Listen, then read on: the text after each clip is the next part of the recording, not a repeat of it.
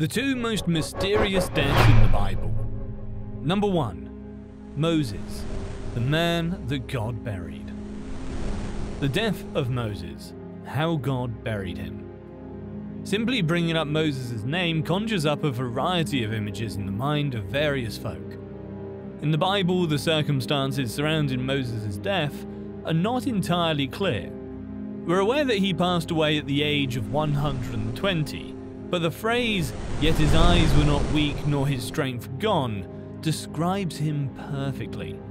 Despite his age, Moses was still in his prime when he was called home. As a consequence of his disobedience at the waters of Meribah Kadesh, Moses was not permitted to enter the promised land. He brought the Israelites right up to the border of Canaan and was given a glimpse of the land, but he was not permitted to enter it. At the end of Moses' life, God gave Moses a glimpse of the land he had left Egypt for. Moses climbed Mount Nebo from the plains of Moab to the top of Pisgah. Mount Pisgah has a summit elevation of 4,500 feet, and that's nearly a mile. There aren't many 120-year-old men who can climb a mountain nearly a mile high and live to tell the tale. However, Moses could. He managed it by scrambling hand over hand. There was no trail wide enough for Moses, and he didn't need one anyway. If you're wondering what condition he was in, that feat will tell you. Yet here was Moses, nearly a century and a quarter old, climbing to the top of a 4,500-foot high peak, and having a great time once there. Moses was not full of self-pity. Since God had informed him of his impending death, he was prepared for it, and even before he passed away, the Lord had already appointed another man, Joshua, to take his place. In the last 40 years of his life, he was finally relieved of the weighty responsibility of guiding the nation. Moses could take each step on the slope in stride with lightened shoulders. He was well aware that he was about to take his final breath at any moment. Moses teaches us that when it comes to the topic of death, a believer has no reason to be afraid or to rush out into the streets in a panicked state. This is one of the lessons that we can learn from him. Each and every one of us at some point in our lives have to face the reality of death. Before we can say that we are truly ready to live, we need to first say that we're truly ready to pass away. Therefore, when we are ready to pass away, let us not delay and immediately do it. Imagine the breathtaking view that was spread out before him. Moses looked out and the Lord showed him all the land. And that was it. God wanted him home. When the Lord said to him, "This is the land which I swore to Abraham, Isaac, and Jacob, saying, I will give it to your descendants. I have let you see it with your eyes, but you shall not go over there." So Moses, the servant of the Lord, died there in the land of Moab, according to the word of the Lord. Moses gave up the spirit. Whether we are heroes or not, we will reach the point in our lives when we must abandon the body and pass on to another realm. Two different messages spring from this. The aloneness of death. Not its loneliness, but its aloneness. There's a difference. Loneliness suggests an empty longing, reaching in vain for someone else. Aloneness means nobody else goes along. That is what I see here. It's a solo flight. You never take a companion along when you travel through death. You go all alone. It's important to note that being alone is not the same thing as feeling lonely. The concept of loneliness connotes an unfulfilled need, reaching in vain for someone else. Being alone implies that there is no one else present, and that is what appears to be the case here. There is only one person on board. When you travel through death, you never bring a travel buddy with you. Instead, you do so by yourself. Everything is great just so long as we don't have to be alone. Perhaps that's what makes death so frightening to some. We are seldom alone. On the other hand, Moses is all by himself atop Mount Pisgah. Joshua was not allowed to accompany them in any way, and Aaron had long since disappeared. On the rocky trek to the peak, where there was no discernible trail, there was just one solitary figure to be seen. The next thing that springs up is the security of death. Moses died according to the word of the Lord. The man's life came to an end precisely how God had planned it out all along. Moses passed away by himself, but in peace. The account of his passing is contained within the final 6 verses of the book of Deuteronomy, chapter 34. Death has a way of putting things in proper perspective, doesn't it? What a way to live! 120 and you don't need glasses. A century and a fifth and you don't need crutches. Moses never did sit around in a rocking chair rubbing on liniment and drinking on shore. You can't help but wonder, did those Hebrews who often grumble about him adore him? Or was he just a convenient target who served as a lightning rod for their discontent? Were they inclined to think of him as some kind of distant, profound man of God? The answer is found in verse 8, when he died. Deuteronomy 34:8, Amplified Bible. So the sons of Israel wept for Moses in the plains of Moab for 30 days.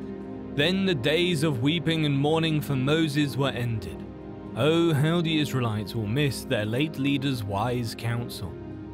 His work among them stirred their emotions to such a degree that it took an entire month for them to mourn his passing after he had left them. But finally that mourning came to an end. That ought to be true in our own lives. After death comes a burial, and so it was in the case of Moses. But verse 6 contains one of the most remarkable statements about the whole remarkable career of Moses. Deuteronomy 34:6. And he buried him in the valley in the land of Moab, opposite Beth Peor. But no one knows his burial place to this day. Moses is the only person in the Bible whom God personally buried. Did you realize that? The Lord then hid the tomb. What made him do that? Because that grave would have been turned into a shrine. They'd still be beating a path up Nebu today, erecting shrines, selling popcorn and peanuts, offering various rides, and maybe even running a tram up there with big banners proclaiming Moses' burial place. So it was concealed. This was so crucial to the Lord that it even sparked an angelic confrontation. Jude 9 contains one of the stranger accounts in the Bible concerning this event. Jude writes, "But even the archangel Michael, when he was disputing with the devil, Satan, and arguing about the body of Moses, did not dare bring an abusive condemnation against him, but simply said, 'The Lord rebuke you.'" Jude 9. It would appear that the devil had his own ideas about what he could do with Moses' body, but God responded, "Never. I claim ownership of his body in the same manner that I do his soul, and I intend for the grave to remain undiscovered for all time." To the end of the story, all things that have their proper wrap-up, as does the story of Moses. Since that time, there has not been another prophet who has arisen in Israel who is comparable to Moses, whom the Lord personally knew. This is due to all of the miracles and signs that the Lord commanded Moses to perform in the land of Egypt against Pharaoh. All of his servants, and the entirety of the Pharaoh's land, as well as due to all the great terror and mighty power that Moses displayed in front of all of Israel. Moses was clearly one of a kind, but at the end of the day he was just a man serving God. Nonetheless, we can derive a great deal of personal gain from learning about his life and passing. Number 2. Enoch. God is able to reveal his mighty power through us in shocking ways. The Bible shows us individuals who responded to God's love for them with genuine gratitude, loyalty, and passion. And so, for this reason, there were great manifestations of his mighty power through them. Enoch. Genesis chapter 5 gives us the first expression of Enoch. There is a first Enoch that was the son of Cain. This is a different Enoch.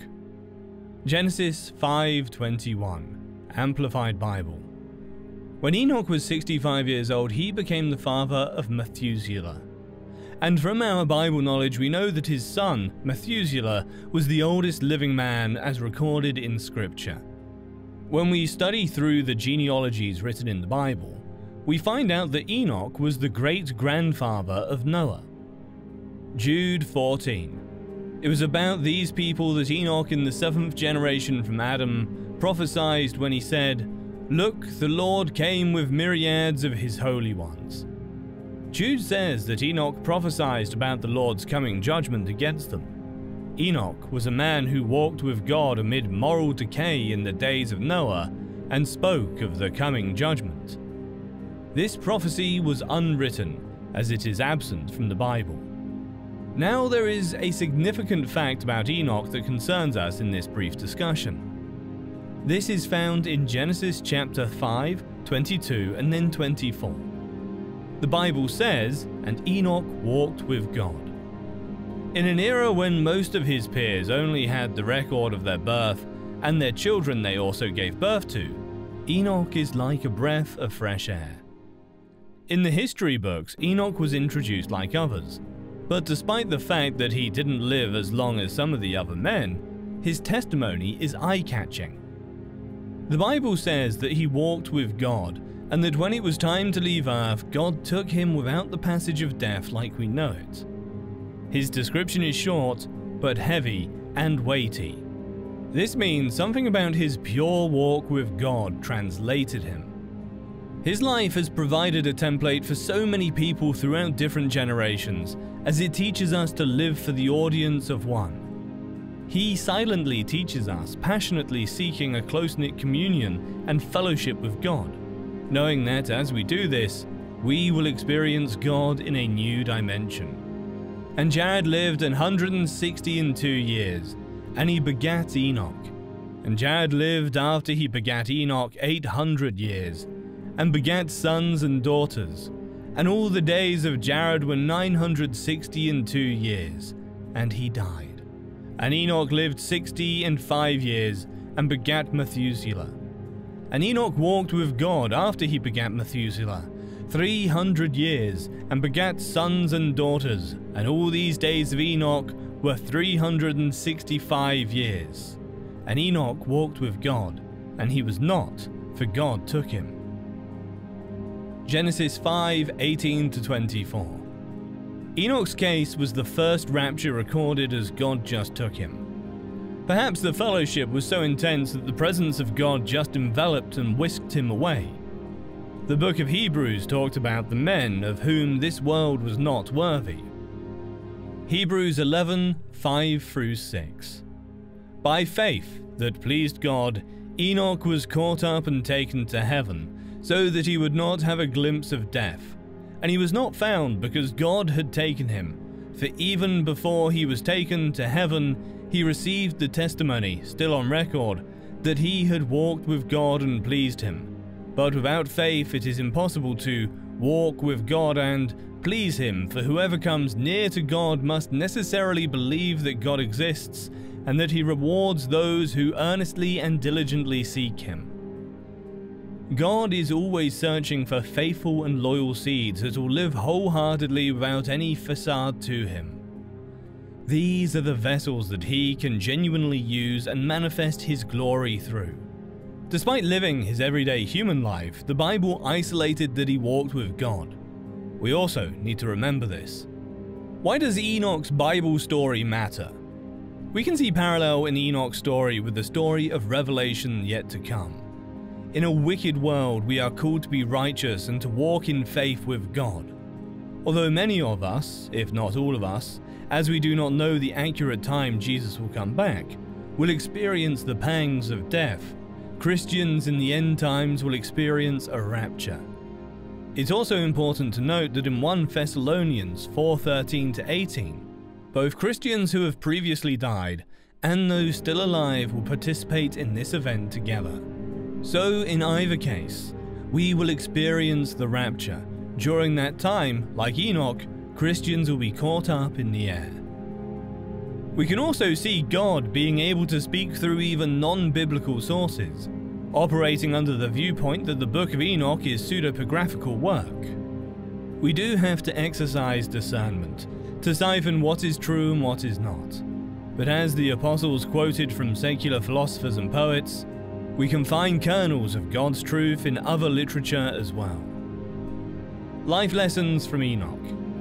Enoch was a loyal follower of God. He told the truth despite opposition and ridicule and enjoyed close fellowship with God. Enoch and the other Old Testament heroes mentioned in the Faith Hall of Fame walked in faith in the hope of a future Messiah. That Messiah has been revealed to us in the Gospels as Jesus Christ. Enoch was faithful to God, truthful and obedient. When we follow his example by walking with God and trusting Christ as Savior, we will die physically, but will be resurrected to eternal life. Knowing that God keeps his word, let us therefore pursue him and the interest of his kingdom with all that is in us, because he will empower us to become vessels unto his glory.